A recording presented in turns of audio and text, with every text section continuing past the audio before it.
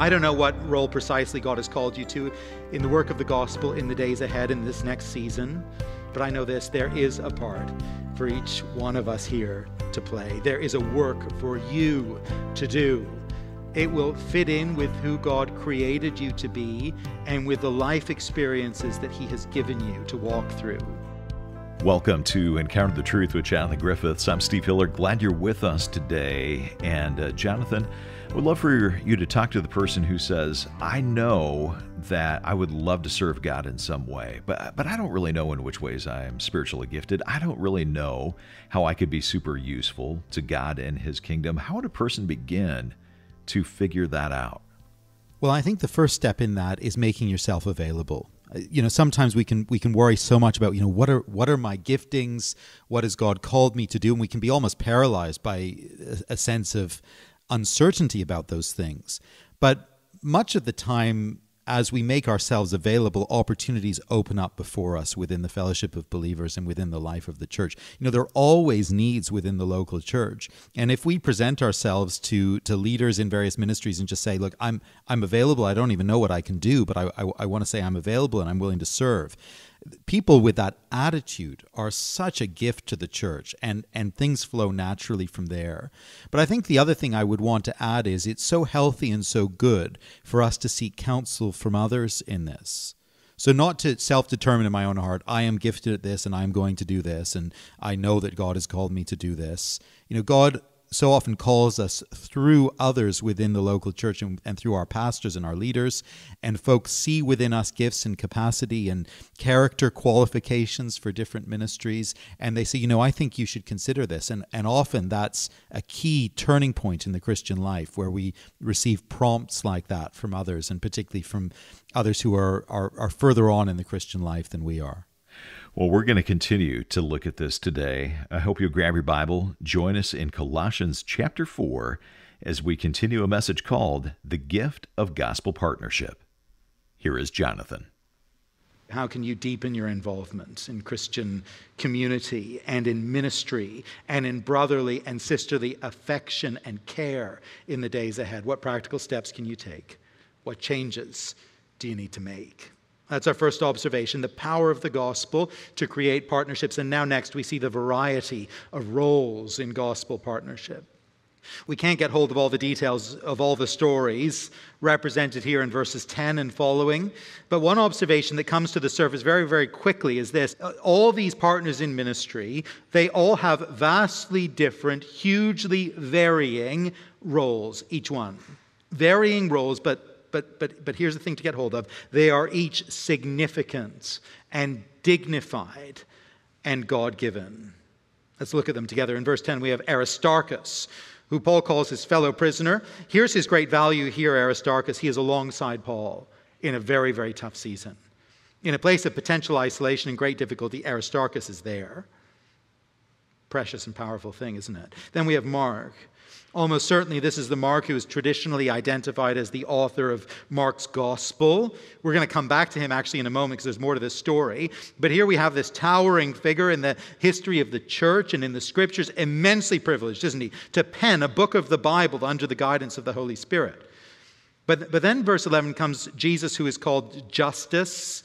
And here's one thing that jumps out about this man, Justus. Ready for it? We know almost nothing about him. That's the main thing I want to notice. We don't know what he did. We don't know what he contributed. He's not famous. He's not particularly noteworthy. And the point here is that some people are significant, all people, significant, precious. Their names are written in the Lamb's Book of Life. They are beloved of the family of God, but they attract no fame personally. Justus has his name recorded here in the scriptures, which is a great privilege. But in a way, I think he kind of stands for the nameless believer, the unfamous believer. He stands for many of us whom history will not especially remember, who will not have anything named after us, who will not be memorialized for any great contribution that we make, but who are precious and beloved within the family of God. Now, Justus does actually get grouped together with Aristarchus and Mark as being noteworthy for one reason. They were the only men of the circumcision, the only Jewish men among Paul's fellow workers. That is, if we pause to think about that, that is a stunning fact right there. Only these 3 fellow Israelites labor in the gospel with Paul. Just 3. Let that sink in for a moment. Think about the ramifications of that. Of all the people of Israel whom Paul knew, of all those of his faith and nation, of all the Jews to whom the promises of God came, Paul has 3. Only 3 who are co-workers with him in ministry. That is quite remarkable, I think. Don't you think that's remarkable? I think that could be very, very discouraging. Paul is out there proclaiming the good news that the Messiah of Israel has come. The promises of God to the nation have been fulfilled. He's preaching that good news. It's good news first for the Jews, isn't it? And only 3 fellow Israelites join him. But here's the thing about them, end of verse 11. They are a comfort to him. That's what Paul says. And isn't that a lovely thing? You know, the Christian life can be tough. Do you ever find that? Christian ministry can be challenging. You ever find that? Discouragements will come along at unexpected times and hit us hard. You ever find that? We receive regular updates from our missionaries, and mixed in with those reports of joy and fruitfulness and kingdom progress, we hear the reports all the time of opposition and difficulty and discouragement from different places all over the world. We had one such report this week that was heavy on our heart. And you will know in your own experience of setbacks and trials and discouragements as you seek to minister and seek to serve in the place that God has called you to serve. But what a precious gift it is to have brothers and sisters who will stand alongside you and make it their business to bring you comfort. What a good ambition for each of us to be those who will bring comfort to other believers as they seek to serve the Lord Jesus Christ. Not so long ago, I came into my office one morning. I was just discouraged that morning. Everything was just a bit sort of grayscale. I was struggling to see the positive side of things. I don't know if you ever have days like that. I do. Anyway, that was the reality that day. And I came to my desk, and sitting on my chair was a note and a gift. I saw the handwriting on the note from a distance, actually, and I recognized it right away, very distinctive handwriting. It was the handwriting of a friend who had gone out of his way to be an encouragement to me in my Christian life 20 years ago and more.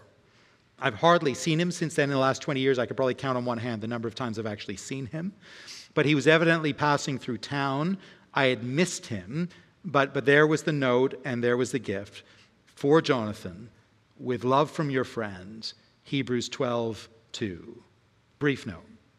An encouragement from the Word of God, a good verse, thoughtful gift. And you know, the day it improved, I took heart from that. I felt that the Lord had prompted my friend, had used my friend in that way. You know, I sat down at my desk and got on with the work of ministry that was in front of me that day, and there was quite a lot of it. But I thought of him this week as I studied this passage and reflected upon Paul's comment here in verse 11 that these few friends had been a comfort to him. What a precious gift to be a comfort. I wonder who is the brother. I wonder who is the sister to whom you could be a comfort, an encouragement, a help in life and in ministry today, in the coming days. Next comes Epaphras. You know, he's special now because he is a prayer warrior. Just have a look at Epaphras with me, verse 12. Epaphras, who is one of you, a servant of Jesus Christ, greets you. And here it is, always struggling on your behalf in his prayers, that you may stand mature and fully assured in all the will of God. For I bear him witness that he has worked hard for you and for those in Laodicea and in Hierapolis. We've met Epaphras before in this letter. You may remember that. Paul was not the one who planted this church at Colossae, if you remember, who evangelized this group of people. It was actually Epaphras who did that. He heard the gospel and went back to Colossae with the gospel. That's what Paul indicates back in chapter 1 and verse 7. It seems that Epaphras was from Colossae, went away, heard Paul's gospel, brought it back to the people of Colossae, and now is with Paul again. So here is someone who has been very, very central to the story of this church. He's been used powerfully of God in the lives of these people. And now he is at a distance, but he has a continuing part to play in the story, a vital part. Not as evangelist, not as church planter, not as church leader in the foreground and visible, but as prayer warrior now in the background. And that actually from a distance. Notice what he does. He is, verse 12, always struggling on your behalf. In his prayers. It's not just, that Epaphras has the Colossians on his monthly prayer list and he rattles off his list and then, puts a tick mark in the column when he's done. It's not a perfunctory thing. No, he's on his knees and he is wrestling in prayer, struggling in prayer, says Paul. He longs and he desires. He's imploring the Lord that these people would stand mature in the faith, fully assured from God's word in the truth of all his revealed will. Paul says that Epaphras has worked hard for these believers here and in other places as well. And I take it that when Paul says that, he's not just referring to the fact that Epaphras was once there as a church planter, so he did some hard work back in the day. No, I think he is also referring to his constant and faithful ministry of prayer, which is itself hard work, by the way. It's spiritual effort in the Lord. And Epaphras, he's given himself to that. He has struggled. He has labored in prayer. What a ministry that is. What a gift to the family of faith. We have some here in our fellowship who have that ministry. Some of us at least know exactly who you are. It's a quiet ministry. But we thank God for you. We really do. And what a ministry to have. It may be that God is calling others. Maybe God is calling you to make that a particular ministry for the season ahead. Maybe you're not able. Maybe your health doesn't permit you to do what you used to do, but you could pray. Would you be a prayer warrior? Would you be an Epaphras among us? You're listening to Encounter the Truth with Jonathan Griffiths and a message called The Gift of Gospel Partnership, part of our series, Walking Worthy. And if you ever miss a broadcast in the series, come and listen online. Our website is encounterthetruth.org. While you're there, I hope you'll take a moment and check out our weekly e-devotional, connect with us on our social media links, and sign up for our newsletter. You're going to find those links and a lot more when you come to the website, encounterthetruth.org. Well, if you joined us a little bit late, we're in the book of Colossians, chapter 4. Let's get back to the message. Here's Jonathan. Then verse 14, we have Luke, the beloved physician. Almost certainly this is the Luke who wrote Luke and Acts for us in the New Testament. Here is someone with a professional background, a vital worldly skill, but also an extraordinary ministry as well. He took a surgeon's precision and he applied that to writing down accurately a record of the earthly ministry of the Lord Jesus, the multiplying ministry of the apostles in the early days of the church. God gave him a profound ministry and then used him mightily in his service. And then there's Demas, an associate of Paul, whose story actually does end in sadness. We're going to come back to him. Then there's Nympha, verse 15, who hosts a church in her home. We don't know too much about her, but we know this. The Lord gave her a home. He entrusted that to her as a stewardship, and our homes are stewardship, aren't they?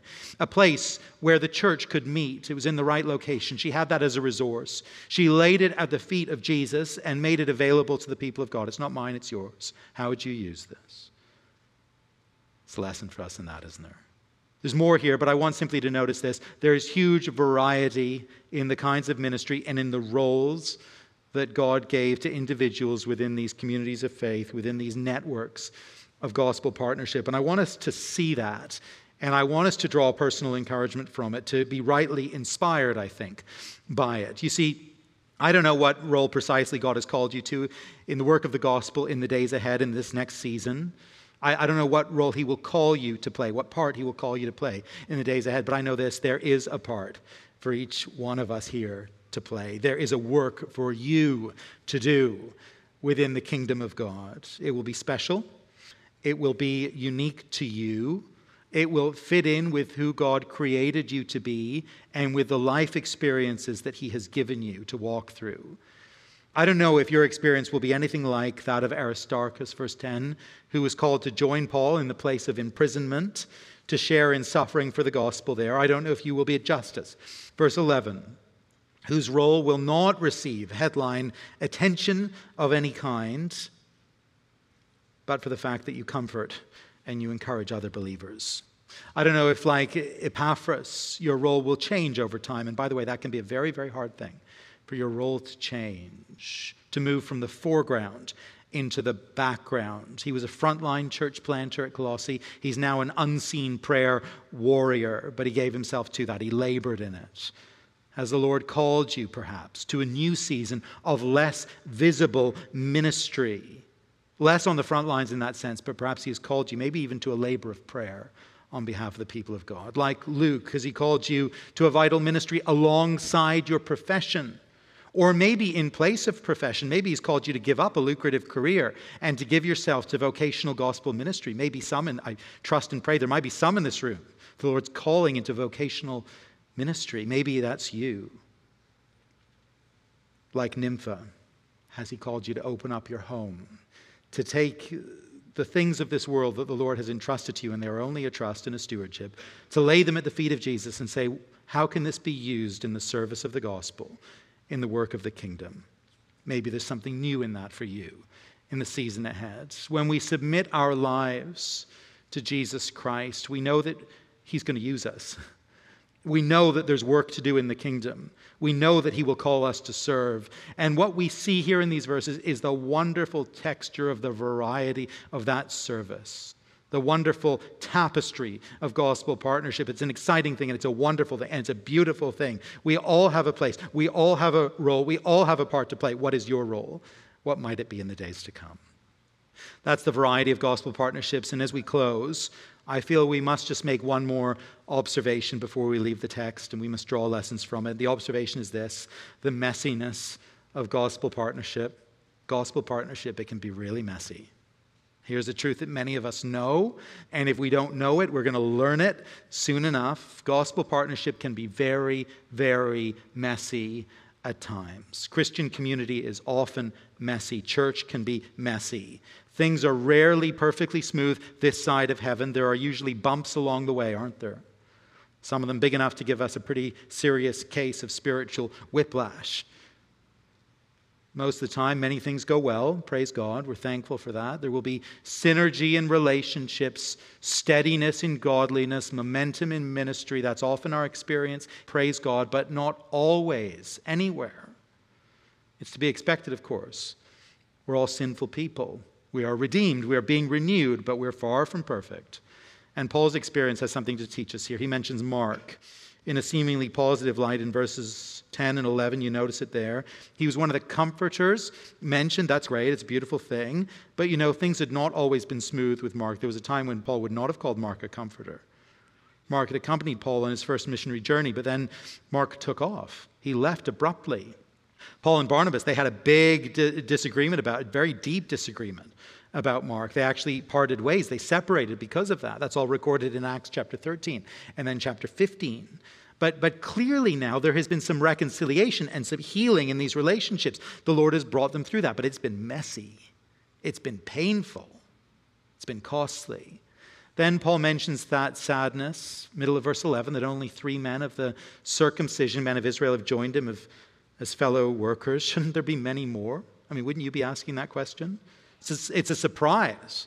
It's a shock. It's a disappointment. Where are all the others who should be alongside me in my ministry? Where are all those who should have a particular interest because of their background in this project, in this mission, in this ministry? Where are they? Ever wondered that in ministry?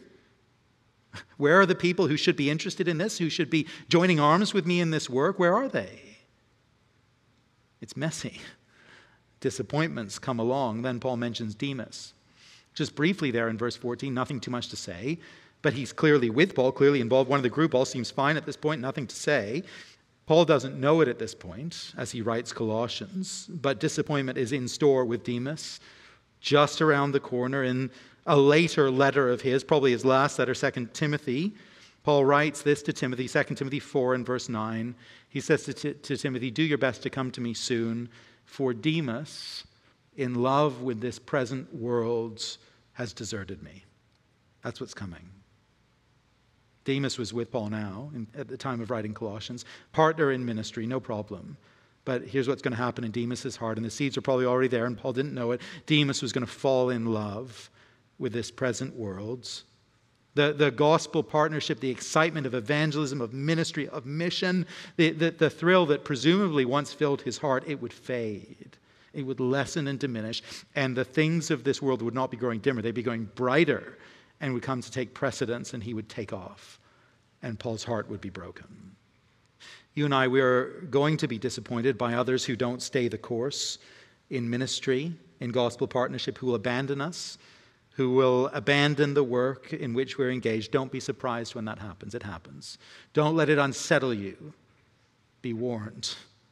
Be warned personally as well, but for the grace of God, you and I, we have ample capacity in our flesh to disappoint others, to let others down, to fail and to fall. Be watchful. Be warned. The final note in all this is so human, so real. Did you notice it there? Paul tells the Colossian church, the whole church family, to give a prompt to what sounds like a slightly reluctant servant. Just imagine, this is public. This is the whole church, verse 17. And say to Archippus, see that you fulfill the ministry that you have received in the Lord. The Lord's given you something to do, Archippus. Come on, brother. Get on with it. And Paul says to the whole church family, you give him that nudge. You give him that prompt. He gets the whole church family on his case in a loving way. Isn't that wonderful? So human, so real, so authentic. And I've got a list of names here I thought I'd just share publicly. No, I'm joking. I'm not going to do that. But it's so human, isn't it? It's so lovely. And sometimes we just need to say that, don't we? Sometimes we need to hear it too. Hey, why aren't... Brother, sister, why aren't you serving where God has gifted you to serve? I know you're gifted in this. There's a huge need. Where are you? Why are you taking a back seat when you should be taking a front? You should be leading this thing. Where are you? Come on, friend. Time is short. The ministry is there before you. The Lord Jesus is coming back. These people, they're perishing. Come on. Let's get a move on. And actually, maybe this little word to Archippus is a word to you today. See that you fulfill the ministry that you have received in the Lord. What is the ministry that God has given you? What is the ministry that He is giving you? And what is holding you back today from fulfilling that ministry? It's no greater privilege. And there is no greater joy than to be part of living and vital and life-giving Christian community, to join arms with one another in the work of the gospel, to be partners in the ministry that God has given us to do. How would God use you? How would you make yourself available? Perhaps in a fresh way in this new season to serve the Lord Jesus Christ and to serve His people. Let's pray together as we close. God our Father, what a privilege it is to be made part of your family through the Lord Jesus, through His shed blood, through His redeeming work at Calvary. What an extraordinary thing it is to be united to Him by His Spirit.